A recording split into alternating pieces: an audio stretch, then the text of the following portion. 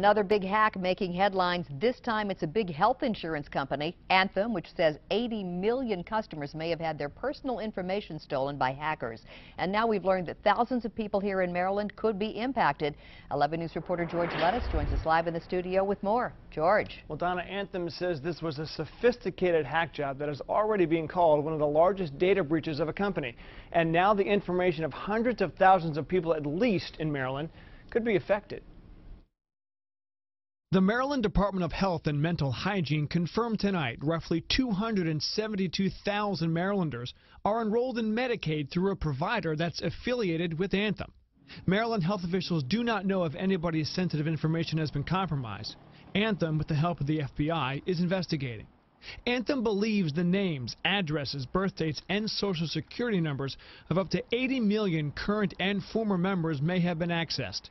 It prompted a press conference this afternoon by the governor of Connecticut, where 1.5 million people are covered by Anthem. We believe that this compromise is deep, is dangerous, and this attack is unacceptable.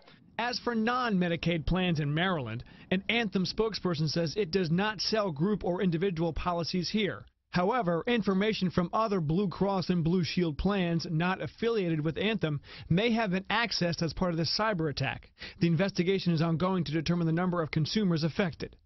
The Better Business Bureau of Greater Maryland says the Target and Home Depot hackers were after credit card numbers, but social security numbers and birth dates are a different ballgame. Identity theft. They can use that information to drain your bank accounts, to drain your savings, to access all kinds of information. If you suspect you're a victim, the BBB suggests you start an alert for the credit agencies, order your credit report to monitor changes, do a credit freeze so no one can even check your credit report, or file your taxes to see if someone already has your refund check.